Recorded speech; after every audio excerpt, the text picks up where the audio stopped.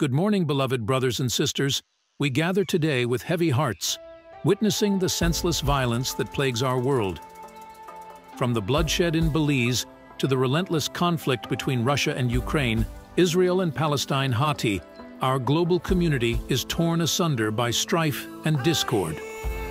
Yet, even as we grapple with these tragedies, nature itself seems to echo our suffering, as earthquakes have recently struck Mexico, New York, New Jersey, and Taiwan, reminding us of the fragility of our existence. These events are indeed foretold in the sacred scriptures, which speak of the end times and the trials we must endure. In the face of such adversity, it is easy to succumb to despair, to lose faith in the inherent goodness of humanity. However, we must cling to hope, for it is in these darkest moments that our commitment to flawlessness, to the pursuit of peace and justice, shines brightest.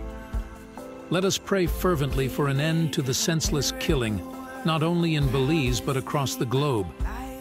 Let us lift our voices in unwavering solidarity with those afflicted by disease and starvation, for their suffering is our suffering, and their pain is our burden to bear.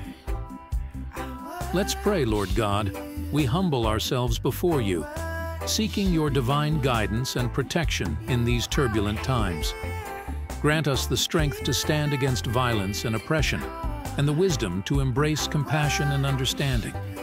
Heal the wounds of our world, and instill in us an unwavering commitment to flawlessness, that we may be beacons of hope in the darkness. We pray for peace, for an end to conflict, and for the alleviation of suffering in all its forms.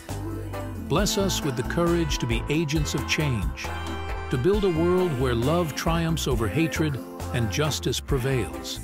In Jesus' name, amen.